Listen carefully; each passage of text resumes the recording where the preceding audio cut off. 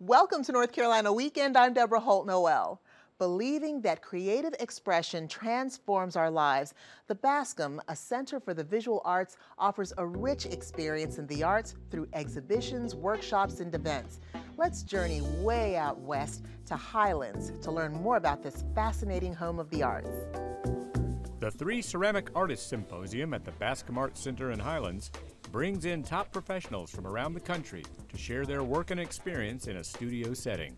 The audience can ask questions. The artists will respond to those, and then maybe relay another question to one of the other artists, and so that'll start a whole conversation. So it becomes more than just a demonstration. It becomes somewhat of a living, breathing experience with conversation and a deeper understanding of why the artists are doing what they're doing. So they get to see us actually struggle and talk about our life and stuff like that. So I think it's good for people to see us work in a real life setting. The sessions run from 9 a.m. to 4 p.m. with a break for lunch at noon, which is a good time to view the featured artists' works on display in the gallery. Well, I'm a sculptor, and I work with a lot of recognizable imagery. I work with trees and different images, motorcycle tanks, human legs, all kinds of different components. And then what I do with those components is I build with them. I kind of think of it as like I build with building blocks, but building blocks of objects and images. And what I hope is that those images communicate to the viewer. And my goal with that is for the communication to be kind of poetic. So I make them a little bit ambiguous purposefully. And that seems to give the pieces hopefully a lasting power where they still continue to communicate.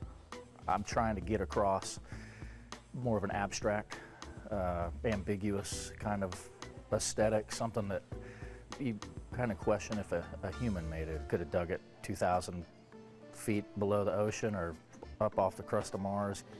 It's traditionally inspired, but every year it seems to move farther and farther away from that. So the work that I make is sort of leaning towards a more modern aesthetic, more simple aesthetic, but very much inspired by the rich history of clay in the Southeast and in particular North Carolina. The free symposium is open to anyone, not only interested in clay, but in the process of creating art. I think to see the process and to hear them talk about their work and what their motives are, what they're trying to accomplish, I think adds to the richness of the experience. It's fun. It forces you to verbalize, what you're doing, why you're doing it.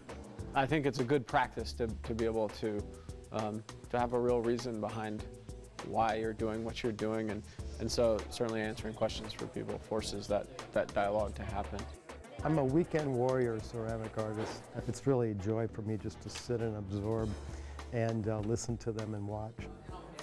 The intimidation level is 0, and you can really enjoy seeing how things not only are made, but the descriptions of how they're made so that you can apply them to your own work.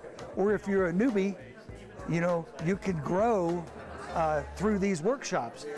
So somebody that's not been in clay too long, it's extremely valuable for their growth. I hope that maybe it changes the way they think about making work. Maybe it changes the way they think about how their work communicates to the viewer.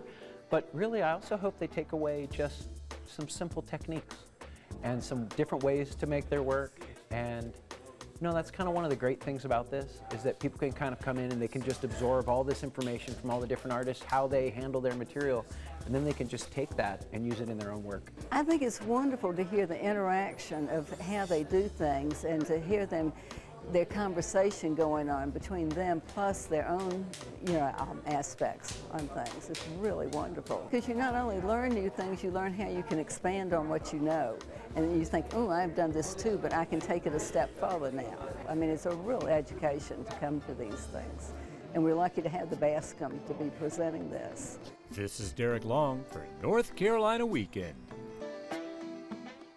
You can find the Bascom Center for the Visual Arts at 323 Franklin Road in Highlands, and their schedule is packed with classes, exhibitions, and events. For more information, call 828-526-4949 or go online to thebascom.org.